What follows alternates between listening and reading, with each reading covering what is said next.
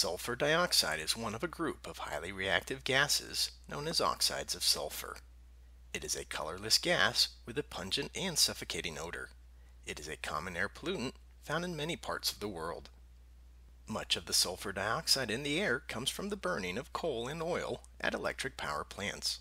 Other sources of sulfur dioxide come from industrial facilities that use coal or oil, petroleum refineries, cement manufacturing, metal mining and processing, paper pulp manufacturing, and copper smelting. Trains, large ships, and some diesel equipment may burn high sulfur fuels, which also contributes to sulfur dioxide in the air. Sulfur dioxide has also been used as a food preservative and for food processing, as a disinfectant, for bleaching flour, fruit, grain, wood pulp, wool, textile fibers, wicker, gelatin, and glue, and for making other chemicals. It is also used for wastewater treatment.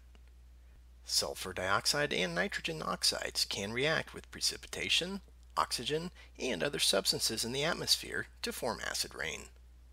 People can be exposed to sulfur dioxide outdoors by breathing polluted air. This is more likely to occur in the summer when the sun and hot temperatures react with pollution to form smog.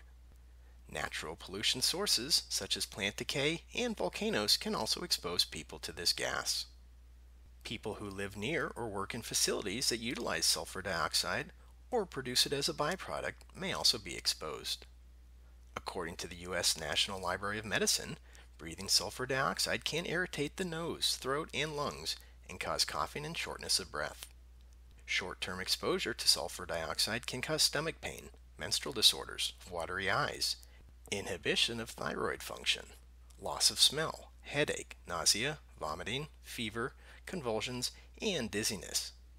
They also report that short-term exposure to high levels of sulfur dioxide in the air can be life-threatening by causing breathing difficulties and obstructing airways, especially for people with lung disease. Long-term exposure to persistent levels of sulfur dioxide can cause chronic bronchitis, emphysema, and respiratory illness. It can also aggravate existing heart disease. These are just a few things to know about sulfur dioxide, exposure risks, and potential health concerns. To learn more about this or other indoor and outdoor air quality, health and safety, occupational, or environmental issues, please visit the website shown on the screen.